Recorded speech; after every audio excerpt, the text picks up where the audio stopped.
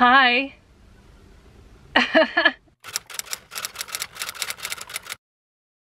Today is Friday, April 9th. I have no idea when you're gonna actually see this, but just to clarify the timeline. And tomorrow, I'm officially selling my van. Okay, so if you're new here, let me just give you a little recap. Hi, I'm Justine, and I bought this van in August of 2020. I can't believe it. Okay. Yeah, so I bought a van. I have no idea what I'm doing. I didn't really waste any time and just hopped right in, ripping out the seats. I found a Taco Bell receipt from like 2003. All right, so here the two bases are out. That's disgusting. I learned a whole lot along the way about how to use tools and what to not do. But I honestly had a lot of fun. I was so lucky to go on adventures locally, and I also went on a 2-week road trip all around New Mexico.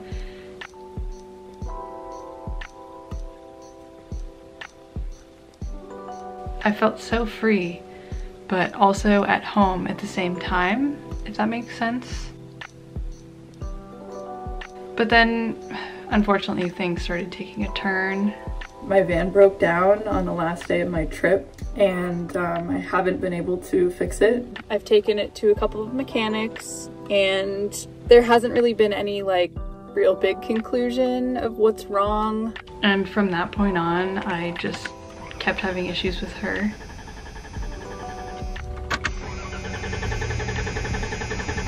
Please. I spent a lot of money trying to fix the problem and keep that dream alive, but I hit a point where I just kind of knew it wasn't worth it anymore. To be honest, I'm done. I'm done. So I decided it was best to just let it go. I cleaned her out a bit and put her up on Facebook Marketplace. I actually had my first test drive today with a potential buyer. The people that came to test drive it were super nice. They're gonna sleep on it, and I have really good vibes that Sharon's gonna go to a good home. It's just really real now. I know it's just a van. I don't know, I definitely recognize that van life doesn't have to happen in a van. I still can go on road trips and sleep in the car and camp, and it can still be the same experiences in a different vehicle. Sometimes we have to let go of good things to make room for better things. I'll always have the memories of that weird time in my life during a fucking global pandemic where I lived out in the middle of nowhere. And I went on van adventures in a blue fucking van. I have good vibes about this. Yes. And here we are.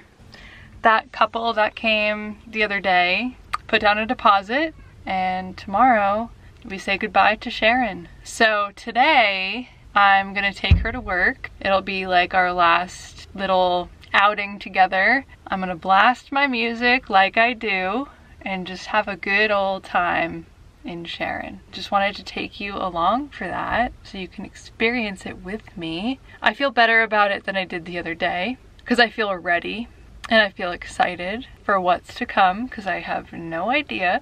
So yeah, let's hit the road. I'm gonna be late for work, so let's go. Oh, I forgot to tell you, the other day before I took Sharon to the test drive, I got my fuel system cleaned, and then they also like switched some sort of fuse thing. I don't know what that was. I don't want to jinx it, so I'm not going to say anything out loud, but you know what I'm getting at, maybe? But we're not jinxing it. Okay, let's just hit the road. I need to jam.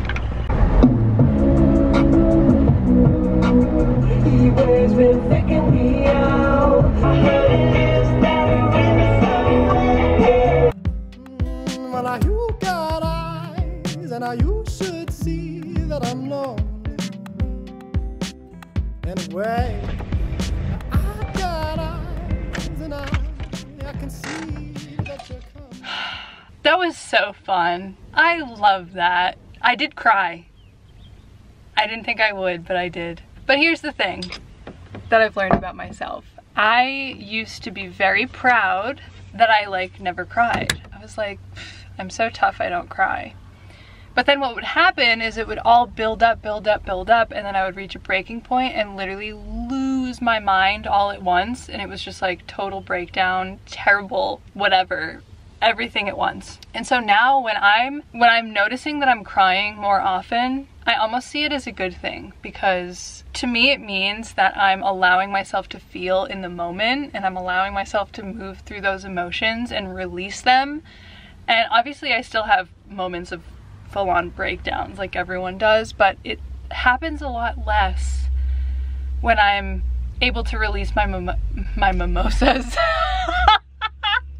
Maybe I need a mimosa. When I'm releasing my emotions as they come up in me, it helps me a lot. So if I feel like crying, I'm just gonna fucking cry. I know it's just a van, but I feel like saying goodbye to this van is also saying goodbye to a lot of memories. So I think that's more what I'm sad about. Anyways, I'm at work. I'm gonna be late. I'll probably check in tomorrow when I'm on my way to say goodbye to my van for real. So fingers crossed I can hold it together, and I'll see you then. Well, today's the day. I'm running late, so I don't think I'm gonna... I hate rushing because now I feel like I can't absorb the moment. But maybe that's better. Maybe I did that on purpose, subconsciously.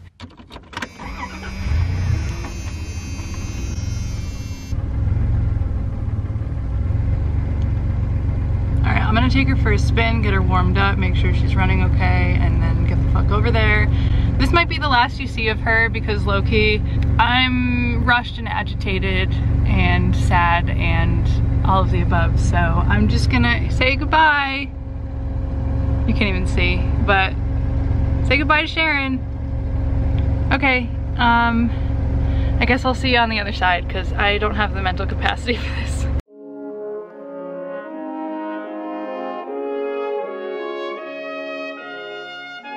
Bye-bye, Sharon. Love you, girl. The deed is done. Okay, so I feel good. I feel really good.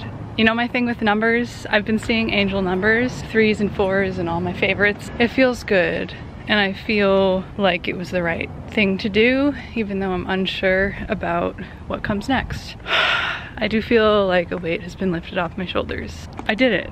It's done. I'm okay. I don't know what comes next. So I definitely feel like I am starting a new chapter, right? I'm still very, very sure that my dreams are gonna come true.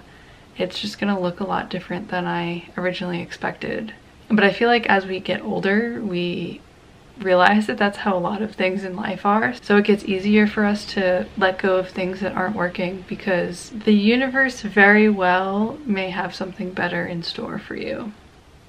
For us. I guess van life is technically over now, but that's definitely not going to stop me from doing all the things that I was doing before and making new memories. So yeah, it's been another few days since I sold the van, and I'm still feeling really good and really positive. I'm still on the hunt for a new vehicle, so I will obviously let you guys know when that happens. And when that does happen, you best believe we're going on adventures. So I'm really looking forward to that. I hope you are too. And thank you so much for being here and for watching. I hope you're doing well, and I'll see you in the next one. Bye!